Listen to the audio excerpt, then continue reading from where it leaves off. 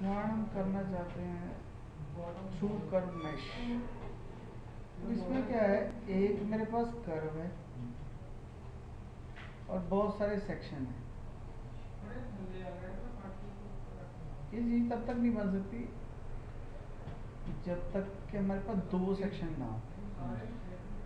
अब तक जितनी भी कमांड्स हमने की सब में दो सेक्शन थे, इसमें है नहीं। तो हम क्या करेंगे, एक सेक्शन और एक पॉइंट ले लेंगे। देखो ध्यान से, through curve mash, through curve mash में वो हमारे को पूछता है सेलेक्ट कर्व और पॉइंट।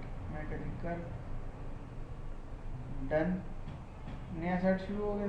पॉइंट कौन सा, मैं कर दिया पॉइंट। क्रॉस सेक्शन कर्व कौन सी है, मैं कर दिया एक ये, डन, एक ये,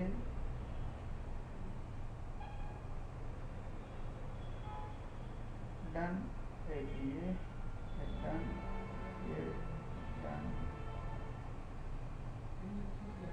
किसी भी और सॉफ्टवेयर में ये ऑप्शन नहीं है थ्रू कर्व मैश।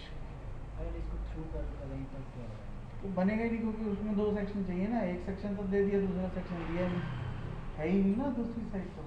और वो थ्रू कर्व में पॉइंट लेता नहीं, यही इसी में लेता है मैश में, ठीक है ना।